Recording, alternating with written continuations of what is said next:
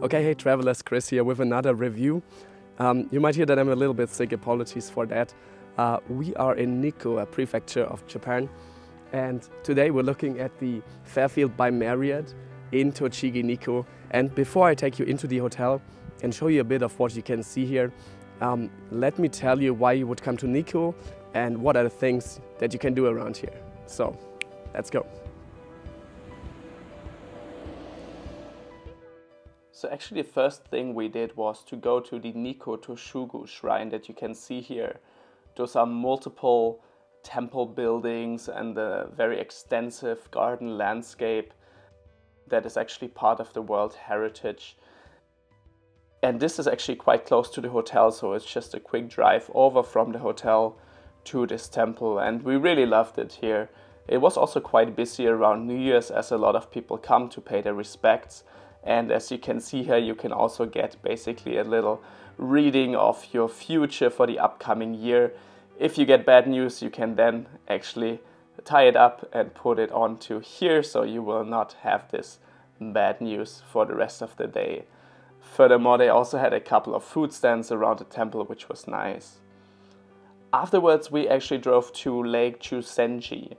This one is a mountain lake. As you can see here, it's actually quite big and it's enclosed by a couple of mountains around 1200 meters up, and you actually have a lot of waterfalls in the area. So one of the waterfalls you can see here is called Kegon Falls. This is supposed to be one of the three very beautiful waterfalls around the area.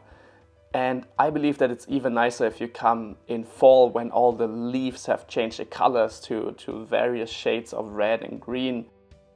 This one is another one, the Ryusu Falls, also around the lake. And what's nice about this one is that you can actually relax in a cafe nearby and get this beautiful view from the comfort of a heated place, which was much needed in winter. Besides that, there's a lot of good food in Nikko. We went to a place called Kurahachi Ramen to get some proper and authentic gyoza and nice and hot bowl of ramen to give us some strength to look at further places around the area. So after that, another thing you might want to have a look at is the Kirifuri waterfall. Again, in winter it does not look as nice, even though I have to say seeing these mountains in the back is absolutely beautiful. And you can see that in the shot there's just so much of variety in the landscape and in the topography, and this is absolutely stunning.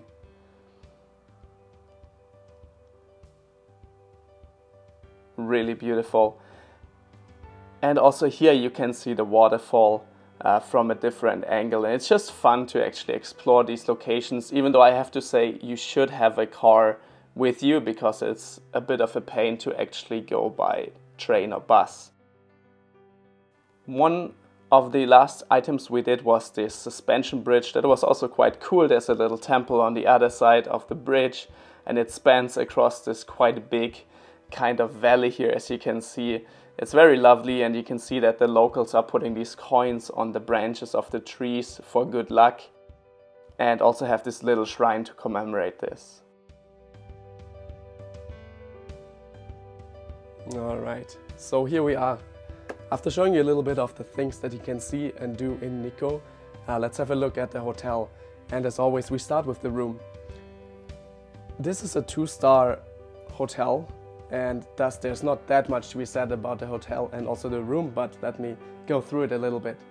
First thing is we are here in winter, and be it winter or summer, it's important that the AC is working well. So this one is really working well.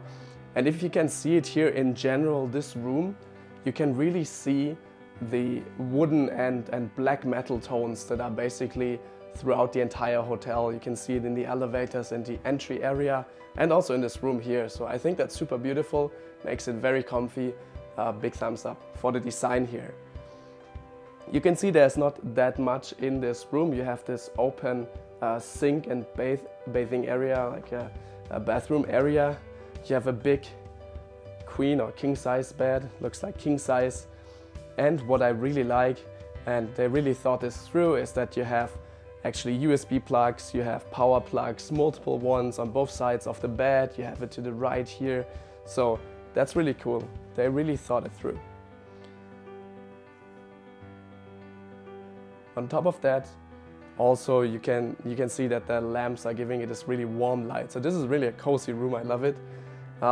Besides that though, and you can see that our stuff is lying around here actually, there's actually not a lot of storage. So you don't have a traditional kind of, place to hang your, you can hang your jackets in the entry area, but there's no place for the luggage. And if you want to, spread out a little bit, it's a bit difficult.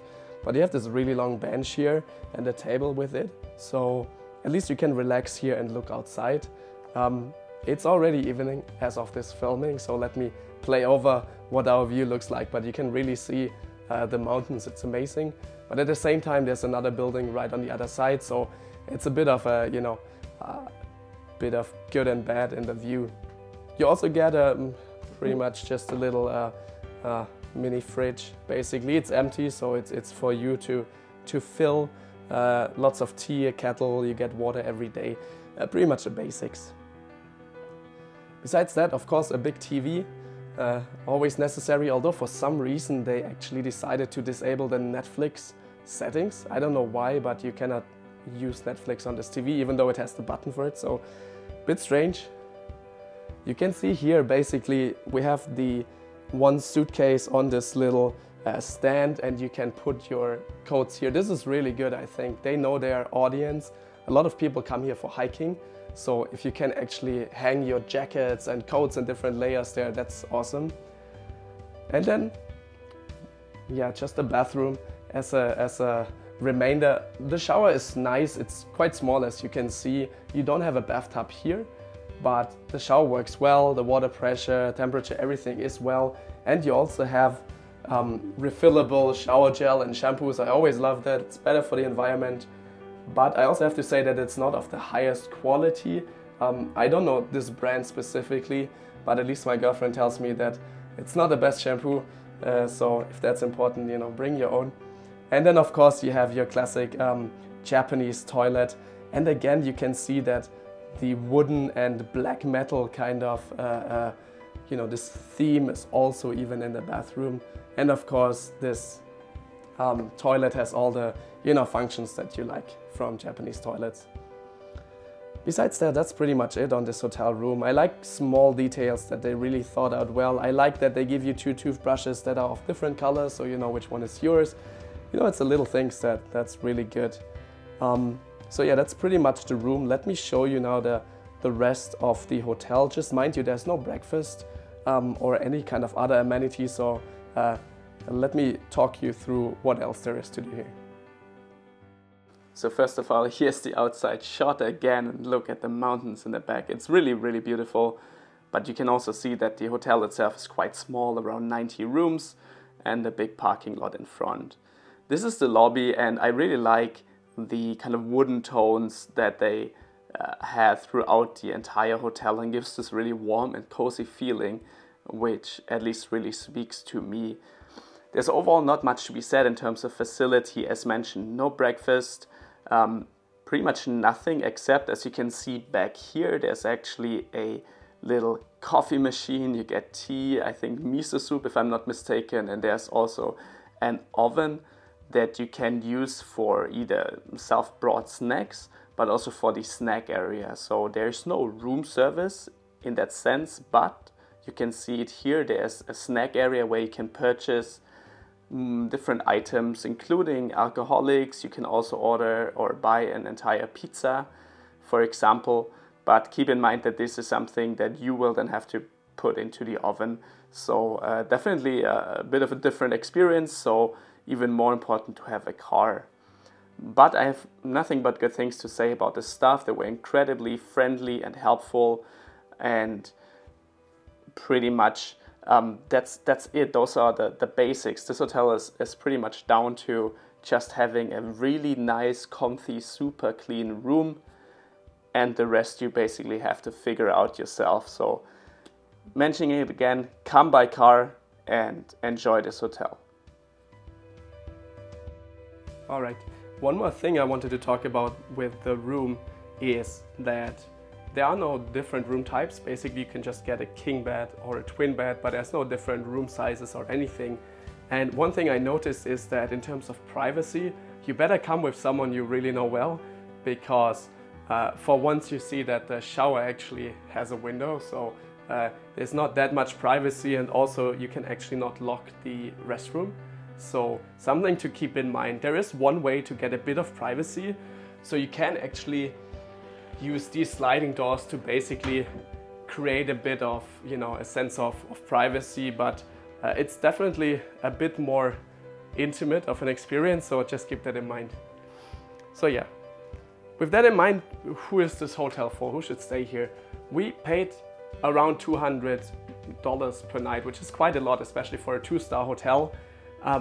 Now, to be fair, it's peak time right now. This is around New Year's. Other peak times probably in fall. So usually the price hovers around $120, $150 per night. This is still a lot for a 2-star hotel. I still think this is worth it to come here if A, you want a very modern, very clean hotel experience. You know what you're getting with this brand and with a Marriott Bonvoy chain. So at least you won't have any surprises that you might have if you go with a kind of a no-name Japanese one. The fact that there's no breakfast, however, is a bit annoying, and I would suggest that you come here by car so you can actually drive somewhere and buy some breakfast. Otherwise, it will not be so fun for you. But that's pretty much your options for Marriott Bonvoy in the area. There's not a lot of brand hotels.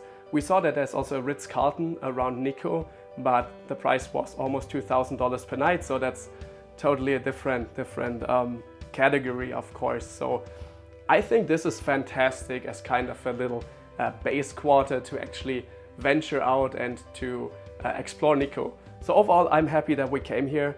Again, the price seems high for a 2-star hotel. Keep in mind, this is Japan. Hotels are usually a bit pricier. But yeah, that's pretty much it. We're ready to leave. If you have any questions about this hotel, feel free to write it down in the comments, and I'll see you in the next review. Cheers.